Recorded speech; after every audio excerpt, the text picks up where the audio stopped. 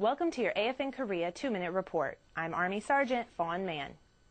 The cost of going out to the movies is always rising, but there are a lucky few that don't notice. Private First Class Park Ju In joins D.O.D ID card holders as they enjoy an inexpensive night at the movies.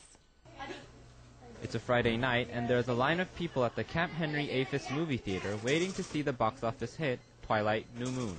If they are D.O.D ID card holders, all they have to pay for is their drinks and popcorn. Not only is the movie free, but the A.A.F.E.S theater is close to home. It's really convenient because I really don't have to walk there, and it's not as crowded as downtown movie theaters are, and it's more easy.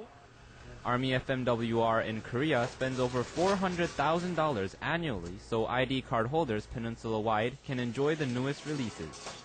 So movies are an important entertainment venue, and they take soldiers and families' minds off stresses and other issues.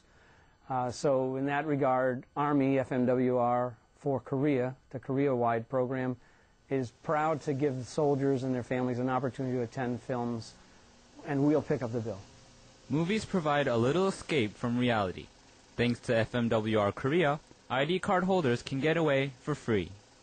Private First Class Park Ju In, Camp Henry, Korea. Check out your local A.A.F.E.S theater to see what hit movies are coming to your area. This has been your A.A.F.E. in Korea 2-Minute Report.